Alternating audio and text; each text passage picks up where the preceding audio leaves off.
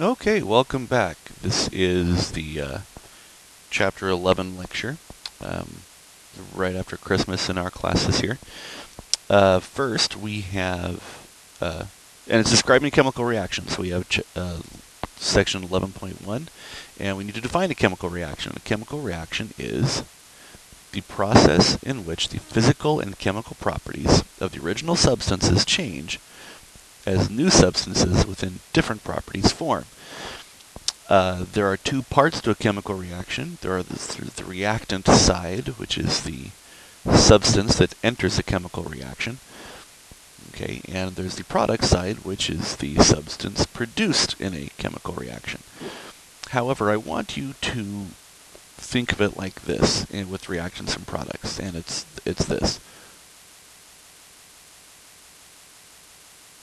Reactants react to produce products. Reactants react to produce products. And, okay, there you go, it's a bit cleaner. So reactants react to produce products. Reactants are the things that come together, and the products are the things that are produced. Okay, now, the reason for reactions. When bonds of the reactants break, it requires or absorbs energy. If something absorbs energy, this is an endothermic process. When something absorbs energy, when the bonds of the products form, okay, it releases energy, and this is known as an exothermic reaction.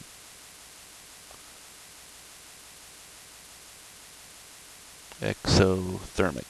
Now, reactions occur when the bonds of the reactants break in order to produce new bonds for the products. Okay, so you have to break some eggs in order to make your omelet.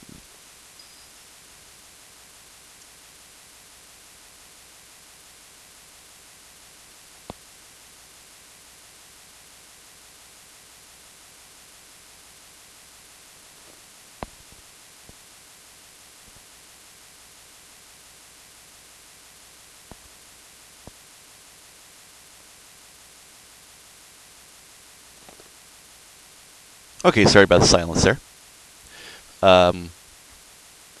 Reactions occur when bonds of the reactions break to produce new bonds. So why does this occur? It occurs to lower the overall energy of the system. All right, now, if you do a match demo, so think about this. You take a match and you light it. What is a cell-striking match made of? Well, you have the chemical tip is just the start of it, but the rest of it is really just, paper.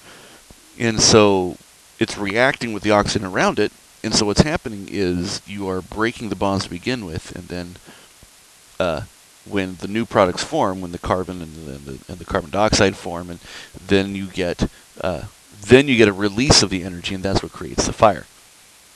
Okay, and the way we describe these chemical reactions are with chemical equations. Now, these are abbreviated statements for what take place in a chemical reaction. We start writing them with word equations. These are the first step to understanding them. These use the names of the substances in equation form.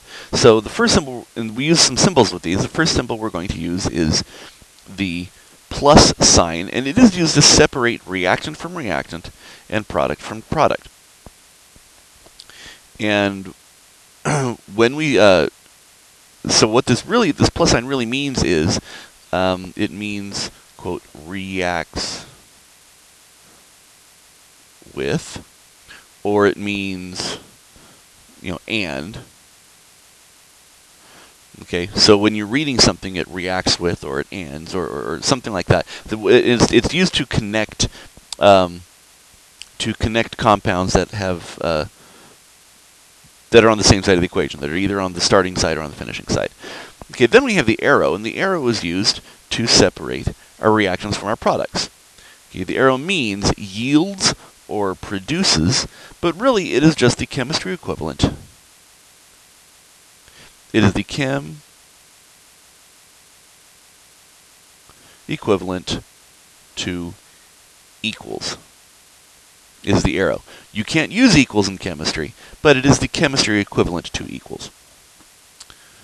Okay, in our example here, aluminum plus oxygen would make aluminum oxide. This would be our word equation, where aluminum and oxygen yields aluminum oxide. Okay, then after word equations, we have formula equations, and these are just like word equations, except they use the formulas of reactants and products instead of their names. So, keeping with the same equation, this one would be aluminum plus oxygen yielding aluminum oxide.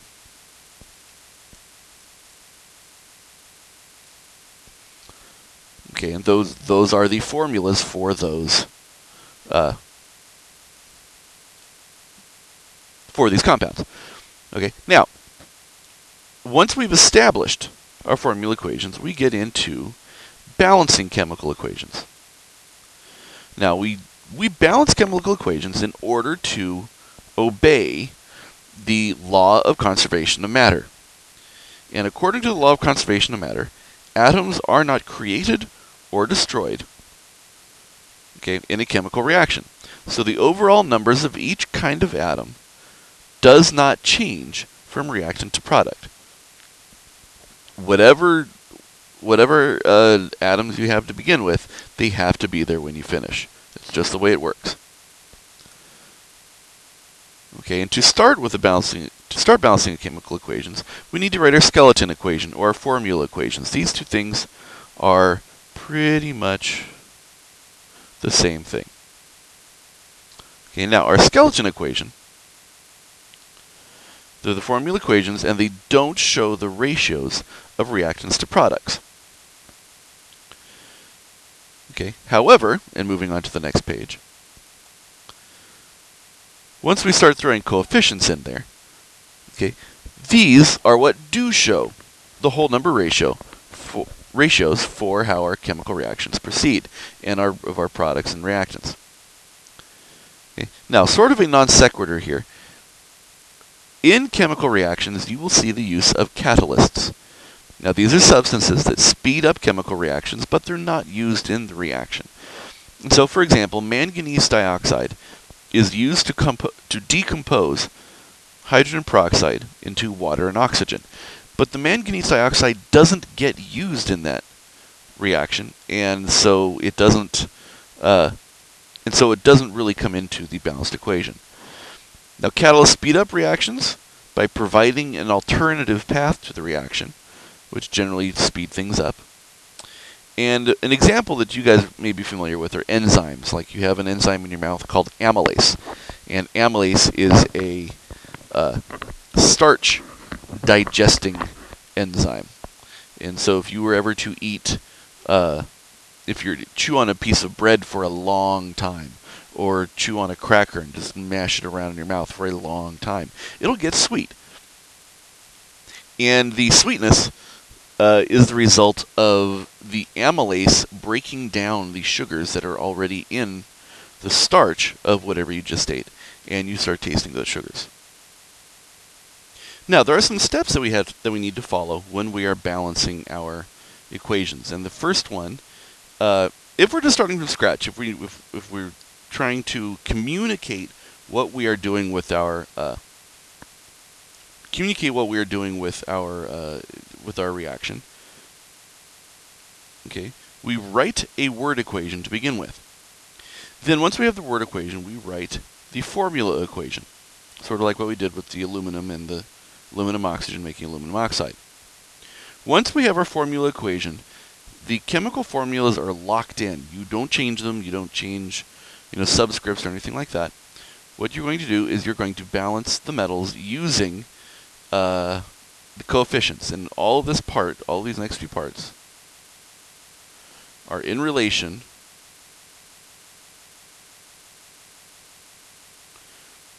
to the subscripts.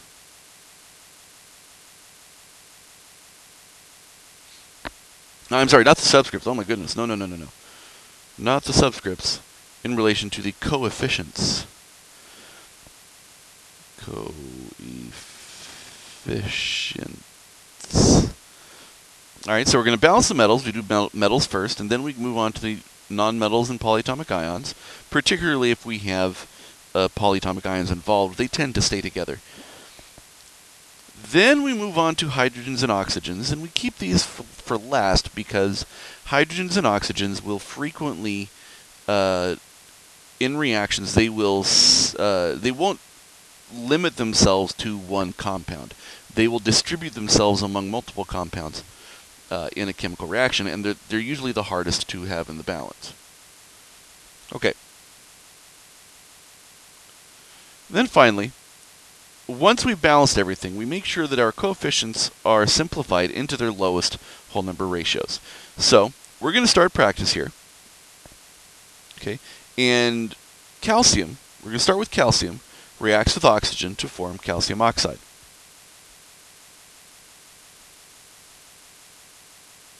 Now I'm going to expand this a little bit to make it easier for you guys to see what I'm writing here. And voila! There, it's much bigger now, and so it'll be easier for me to write and easier for you to see. So, calcium reacts with oxygen to form calcium oxide. So this will be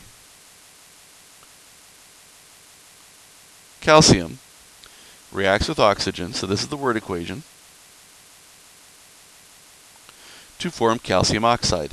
Calcium is when it forms, calcium is a +2, oxide is a -2, and so when they form, they'll make calcium CaO.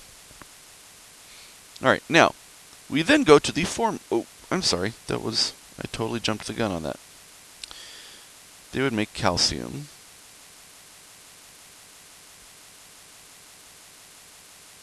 oxide. Now, we start writing the formulas. So, calcium is a metal, it's by itself. And if it's just by itself, it's just going to be Ca. Okay. Oxygen, however, is one of our diatomic molecules, so it is going to be O2. And then when they combine, they're going to make calcium oxide. Well, calcium has a +2 charge. It's an alkaline earth metal with a +2 charge. Oxide is the ion for oxygen, and it has a -2 charge because it's in group 6. It needs to gain 2 electrons to look like the noble gas. And so when these form, this is going to form CaO. Well, you may notice that we don't have the same number of atoms on both sides of the arrow, so this is what we do our balance for. We start with our metals, and we notice that, oh, there's one calcium here, and there's one calcium here, so those are already balanced, and we don't have to do anything with that. Oxygen, however, is not balanced. We have 2 oxygens here and 1 oxygen here. So what we are going to do is we need to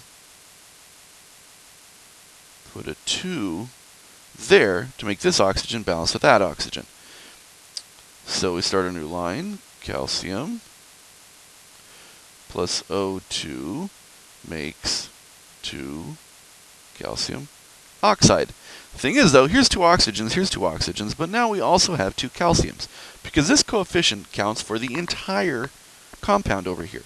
So if we have 2 calciums here, we're going to need to add another calcium over here. And that winds up balancing our equation. So now we're going to have 2 calcium plus 1 O2 is going to yield 2 calcium oxides. And we didn't need an E here. Okay. Next one, we have sodium phosphate reacts with iron 2 chloride. Kind of tough to see. Hold on. Sorry, part of that was off the screen, and so I needed to center that for y'all. Okay, sodium phosphate reacts with iron 2 chloride to produce sodium chloride and iron 2 phosphate. This is going to be difficult for me to draw in here, so I'm going to write really small. Sodium phosphate and iron 2 chloride produce sodium chloride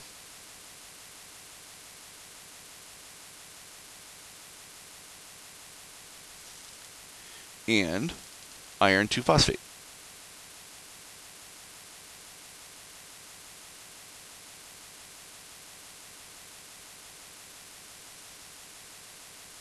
Okay, so sodium phosphate, we now need to write our formula equation. So that's going to be, whoa, that was big. Sodium phosphate is going to be Na3PO4. Iron 2 chloride is going to be FeCl2. That's because the iron is going to have a +2 charge. Chloride will have a -1, so we need 2 chlorides with the iron. Phosphate is a PO4 minus, a PO4 3 minus. Sodium is a +1, so you need 3 sodiums to balance with that. Sodium is a +1, chloride is a -1, so that's just going to be NaCl. And iron 2 and phosphate, this is a +2, that's a -3, so this one's complicated. This one is Fe3 parentheses PO4 2. Now we get to balance, and the first thing we do is we look at the metals. Sodium, there's 3 here, there's 1 here, and we're going to put a 3 in front of that sodium. Then we look at the other metal. There's iron, and there's 3 irons there, so we're going to need a 3 in front of that iron as well. Okay, then we go to the next step. So this will be Na3PO4 plus 3 FeCl2 makes 3 NaCl plus Fe3PO4 2. Now, we go to the nonmetals and polyatomic ions. There's 1 PO4 over here. There are 2 PO4s over here. So that means we're going to need to put a 2 out in front of this guy out here. Well, that's sort of a problem because now all of a sudden we're also changing our numbers of sodiums. This sodium can no longer be 3. We've doubled this molecule, so we're going to need twice as many of that, which turns this into a 6. Now, then because there's 6 sodiums and 2 phosphates, here we have 3 irons and 6 chlorines. Here we have 6 sodiums and 6 chlorines. Here we have 3 irons and 2 phosphates, and there you have it. It is a balanced chemical equation. And again, we didn't need this one here either.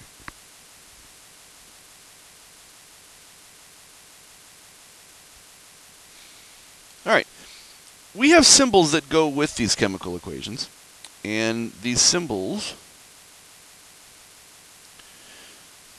okay, these symbols are referred to, we have these S's and we'll have L's and G's. And S, L, and G, we did have somebody guess that was liquid, it was a liter, gram, and second as for the metric base units, but no, they stand for solid, liquid, and gas. Okay. We also have a situation if we have certain salts that are, or certain things that are dissolved in water, those are called an aqueous solution, and we'll often have a number of salts that are dissolved in water. After aqueous solutions, sometimes we'll have reactions that result in a precipitate, which is a solid that drops out of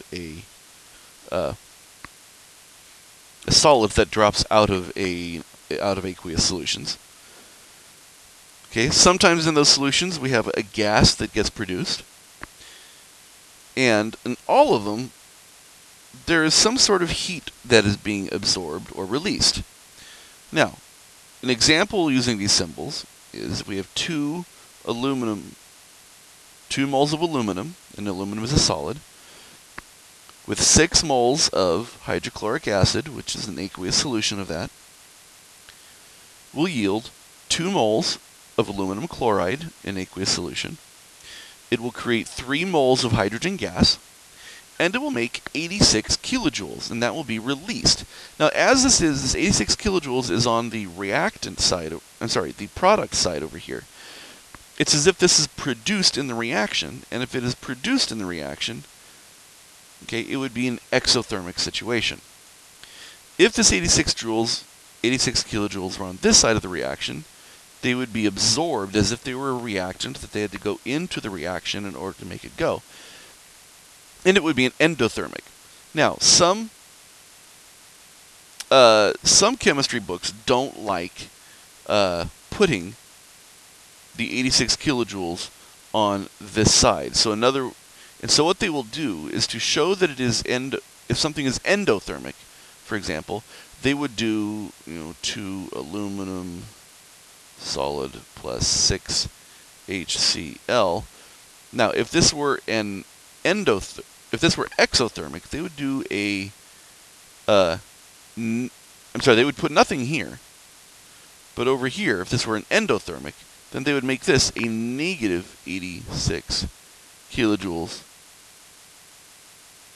On this side of the equation, if this was negative, that would mean it is endothermic.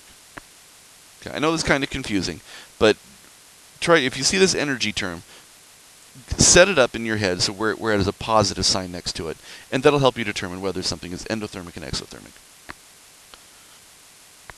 Okay, well that was our first lecture for this chapter, and we'll pause right there, and we'll set up for 11.2, and I'll see you guys next time.